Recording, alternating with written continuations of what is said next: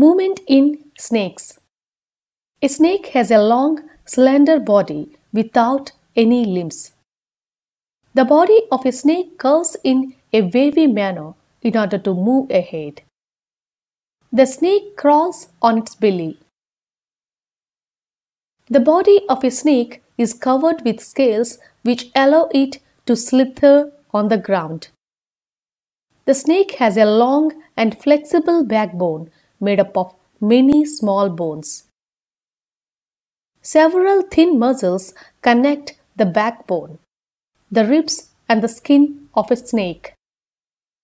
The muscles are also connected to one another even though they are placed far apart. While moving, the body of a snake curves into many loops. Each loop presses against the ground to give a forward push to the body. Making several such loops helps the snake to move very fast. Here is a question for you. How do snakes move? It moves with ring-like segments.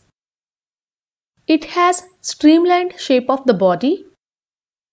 It has foot for locomotion.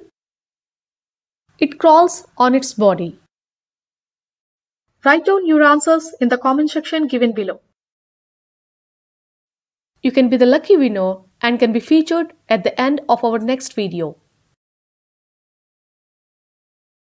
And here are the lucky winners of our previous episodes.